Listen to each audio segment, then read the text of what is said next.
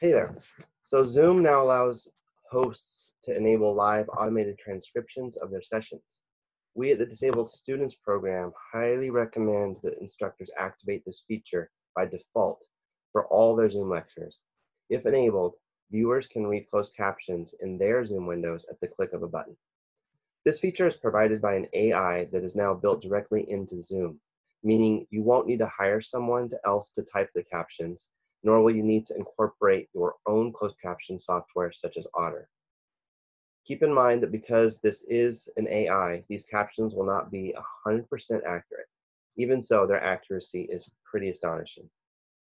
Here's how to enable this feature if you are the Zoom host. First, log into your Zoom profile on your web browser with your UCSB Net ID. That's what I've done here.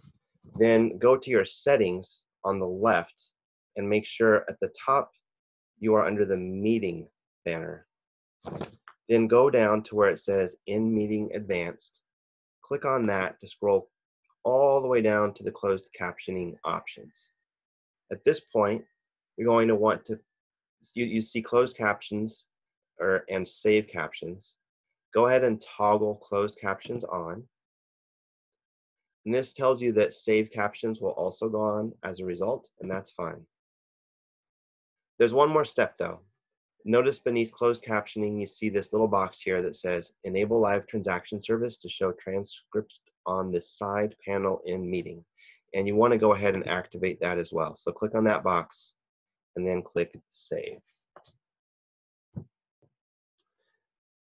Now, whenever you host a Zoom session, a new closed caption live transcript feature should show up on the bottom of your Zoom window. Like this, down in the bottom between record and breakout sessions.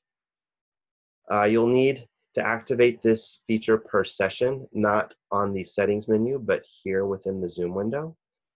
You'll click on the closed caption button along the bottom. This little extra window pops up. Then you'll click on Live Transcript, Enable Auto Transcription here on the bottom. This toggles them on. That button now allows you to disable them. And then as the host, you should now see captions along the bottom of your Zoom window. Doing this also means that viewers will see notification that a live transcription has now been made available. They can then choose to activate them by clicking on the arrow to the right of their own closed captions button. That's my dog. They can select to have the captions appear as subtitles within the bottom of the Zoom window in a size of their, and also in a size of their choice. They can also have them appear at the chat bar to the right of the Zoom window, like that. If the latter is optioned, the entire transcript can be saved by clicking Save Transcript at the bottom right corner. All right, so there you have it. Also, you got to listen to my dog.